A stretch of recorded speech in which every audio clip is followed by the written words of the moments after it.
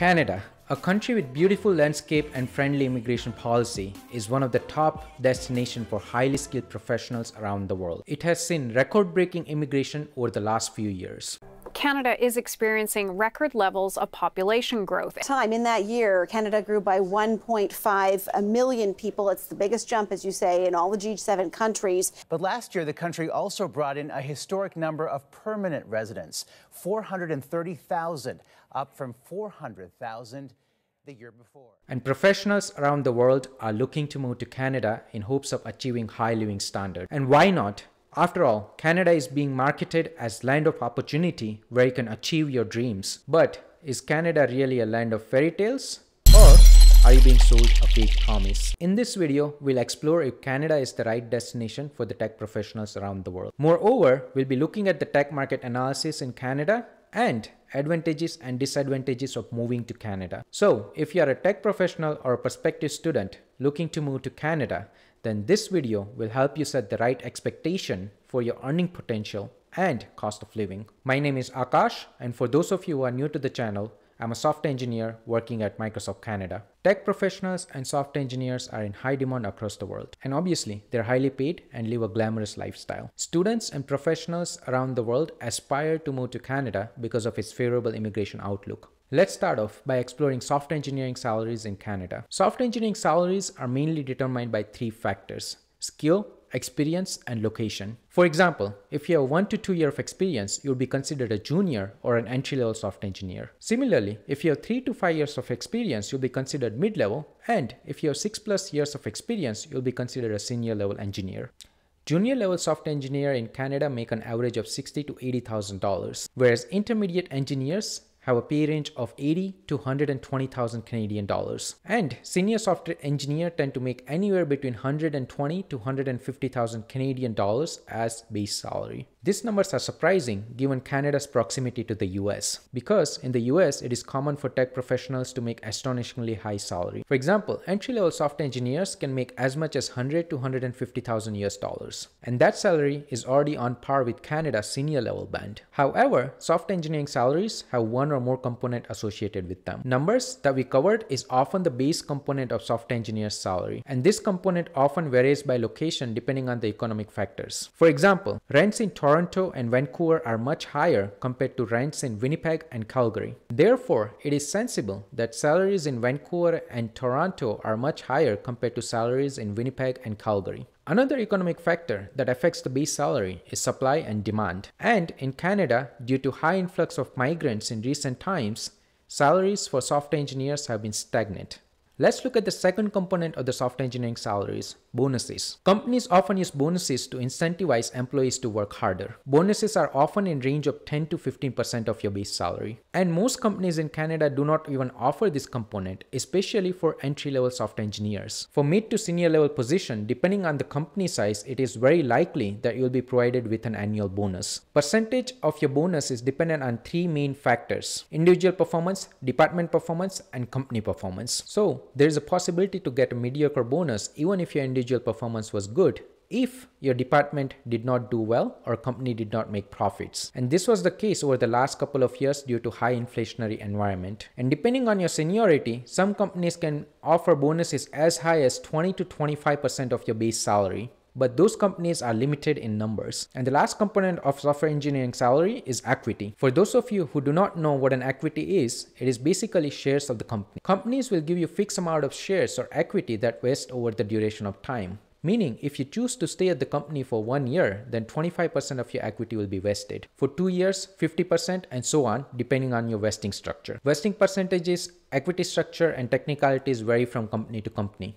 Startup companies tend to provide higher equity compared to the large and established companies that are listed on stock market. Obviously, because the risk involved with owning a startup company equity is much higher compared to large or established companies. Because it is common that startups fail, and when that happens, your equity becomes worthless. Owning equity can be a real game changer as it can help you build wealth very quickly. For example, If your company does very well and stock price rise by 300%, then your equity value will rise by 300% as well. If you're an entry-level software engineer, most Canadian companies will not provide you with an equity component. Unless you're a highly skilled engineer and you start working at top tech companies such as Apple, Google, Meta, Microsoft, and Amazon, or you're working at a select few startups. Equities are mostly provided to mid and senior level engineers, and it provides incentive for engineers to work hard, as companies' success would help them make significant gains on their equity. In short, if you're a software engineer in Canada looking to get a job, it would be ideal for you to target position that will provide you with all three components as part of your salary. If not all three, at least aim for base and a bonus component. And don't worry if you don't get high salary as part of your first job. You can always improve your skills and experiences to achieve your career aspiration.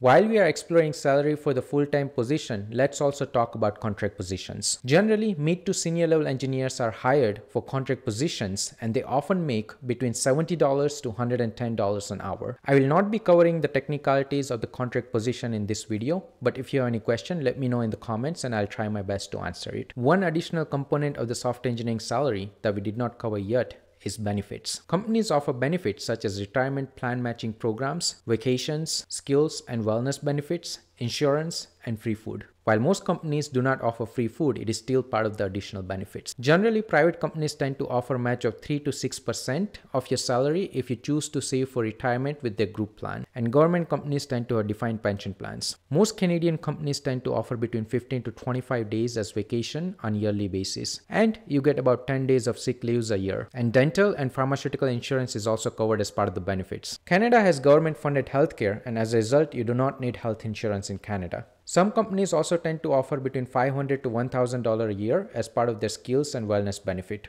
Like the name suggests, you can use this money to buy an online course or do a certification to improve your skills. Or you can use this money to buy gym membership or equipment to improve your physical well-being. Lastly, select few companies tend to provide free food, but those companies are very limited in numbers. To know more about the salaries offered by Canadian companies, you can always use sites like levels.fyi, Glassdoor, or Indeed. These sites also contain additional information about company culture as well as historic employee reviews about the company. So to recap, Canadians are paid way lower compared to their counterparts in the US. Partly, the market is saturated with high supply of talent due to high immigration in Canada. While wages remain stagnant, inflation remains high in Canada. Now the question is, how is Canadian tech market in 2024? Let's look at the overview of Canadian tech market in 2024. In the year 2022 and 2023, tech market experienced massive layoffs across the world, and the market is yet to fully recover. Getting an entry-level job in Canadian tech sector is difficult, and given the advances in AI and high influx of talent in Canada, getting a job will continue to remain challenging task. My advice to entry-level engineer looking to get a job in Canadian tech sector is to build a good LinkedIn and GitHub profile along with good resume.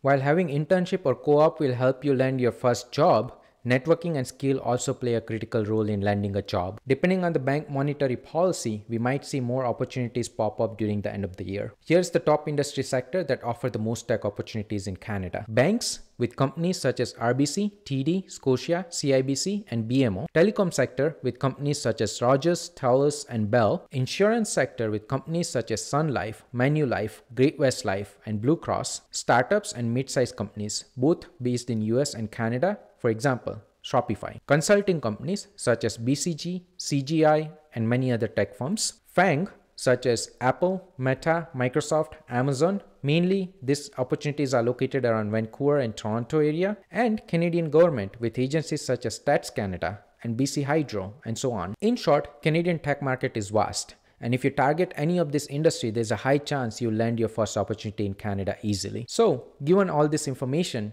the main question is, can you survive on this salary in Canada? If so, what will be your living standard? For the purpose of this analysis, we'll be looking at average cost of living in cities like Toronto or Vancouver. Let's assume you're a mid-level software engineer having an annual salary of 100,000 Canadian dollars. Here is how six-figure salary would fare in today's Canadian economy. Total salary is $100,000. That comes out to be around $8,250 a month. Taxes on this would be around $2,500.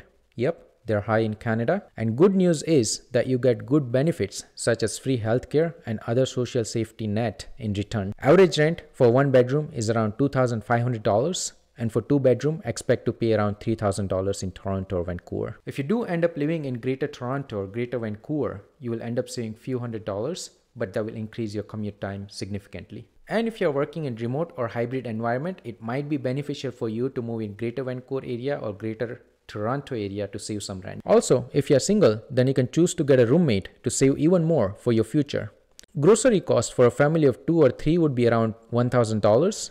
And for a single person, that cost would be anywhere between $300 to $500 mark. Utilities such as phone bill, electricity, internet, and water would be around $500. And if you own a car, it will cost you around $1,000 a month with insurance, loan, gas, and maintenance. $1,000 is for economical car. It would increase depending on the type of car that you get. So after all this expense, you're left with about $250 for your family. And we haven't even considered things like going out, clothes, saving, and investing. So on a 6-figure salary, living average life in cities like Toronto and Vancouver is hard. We have a very tight budget despite having a high salary as per Canadian standards. However, if you are 2 working adults, life would get easy as you might be able to do the things that we listed above. And cost of living continues to go up due to inflationary environment in Canada. Our top story, the soaring cost of living, with inflation hitting its highest point in nearly 40 years. We turn now to a story that may not come as much of a surprise. We're still paying a lot more for everything. Statistics Canada has released the latest inflation numbers for the country. So, living on a 6-figure salary in cities like Toronto and Vancouver will continue to get hard as you'll be expected to cut corners to save more. For example, moving to Greater Vancouver area or Greater Toronto area. Or, like the Reddit suggests, moving to Calgary. Wait, what? Yes, that has been a popular take on Reddit, that if you cannot afford to live in Vancouver or Toronto, then move to cities like Calgary or any prairie province city where the cost of living is more affordable. While that may seem like a good option, salaries and opportunities offered in this city would be considerably less compared to any major Canadian city. However, depending on your situation, you might be able to save a little extra while compromising on certain aspects of your life. But more or less, the numbers should be same to what we have seen above. Catch is, if you're offered the same $100,000 position in Calgary, it would be no-brainer for you to take that position because you'll be able to save more because rent and cost of living in Calgary is much lower compared to the major cities. With everything that we covered, I do not mean to discourage you from moving to Canada. Canada is still a great place to live given the situation around the world. And Canada will certainly provide you with high standard of living as a tech professional compared to most countries around the world. Some of the notable benefit of choosing Canada over US to have a stable and hassle-free immigration system. As a tech professional in Canada, it will be easier for you to get your permanent residency regardless of the province. And Canada will certainly provide you with an opportunity to build a life and prosper. However, it will be a daunting task given the economic environment and factors involved. And lastly, the social fabrics in Canada would be much better compared to the most countries around the world. You will be provided with free healthcare system, social safety net, and many other things. And of course, how can you forget the beautiful landscape of Canada? So, while establishing a good living as per the Canadian dream will be a daunting task, it will be the one that will be worth it. To recap, Canadian software engineers are paid way below their counterparts in the US, while cost of living remains too high. However, Canada does provide with an opportunity to immigrate and settle. And Canada provides better living standards than most countries in the world. While Canada has its own set of problems, the onus is on you to decide if the opportunities and risk of moving to Canada is worth your situation. And as always, if you found this video useful, please watch another video on my channel. It would really help me. And if you have any questions, please comment. I'll try my best to answer your comments. Thanks.